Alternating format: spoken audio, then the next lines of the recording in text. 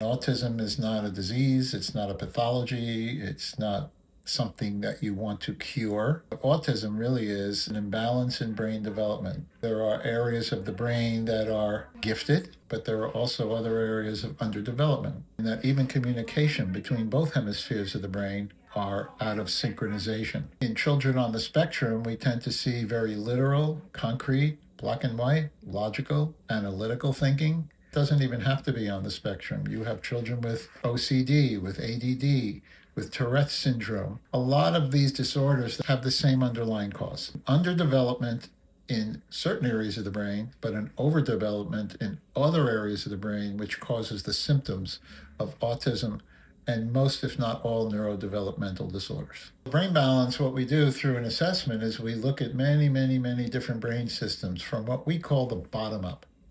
We go back as far as we can in development and see where were the roadblocks or developmental gaps that would not have allowed a child to have appropriate brain health. It's using many different types of activities, using the visual system, the auditory system, the self-awareness system, the body awareness system, timing in the brain, to get all these systems to start to coordinate like a beautiful, finely tuned orchestra where all the musicians are playing at the right time, the right speed, the right tempo.